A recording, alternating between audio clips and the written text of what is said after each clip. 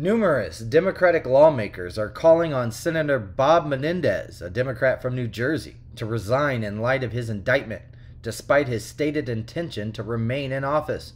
Reports indicate that at least 14 Democratic senators have appealed to Menendez, who chairs the Senate Foreign Relations Committee, to step down, Breitbart News reported.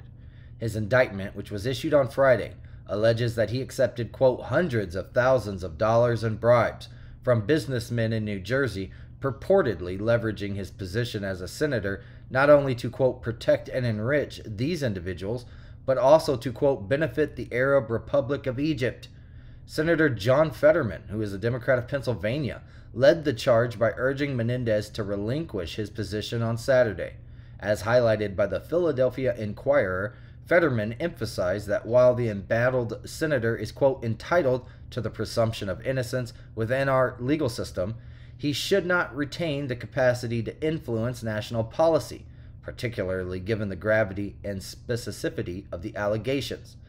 Menendez on Monday claimed, quote, I have withdrawn thousands of dollars in cash from my personal savings account over 3 decades that he, quote, kept for emergencies.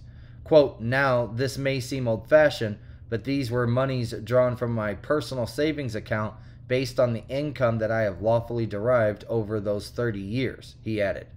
Senator Cory Booker, a Democrat from New Jersey who represents the same home state as Menendez, also joined the ranks of senators calling for the senior senator's resignation.